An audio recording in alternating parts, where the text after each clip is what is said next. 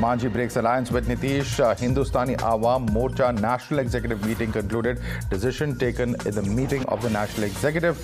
Announcement of withdrawal of support from the Grand Alliance. An announcement to be done by the National President Santosh Suman.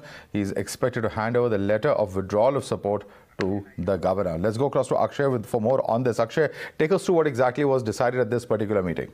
Ex-CM Jitan Ram Manjhi was also present at the meeting, and National President Santosh Suman with the National Executive members had a meeting for about 3 hours and then decided to give a letter to the governor on their exit from the Mahagathbandhan.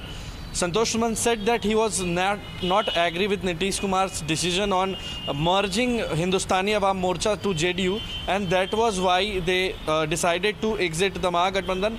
And now Manjhi said that in a few days he is going to meet Amit Shah, and then he'll be deciding that whether Hindustani Awam Morcha will go with BJP or will fight the elections alone.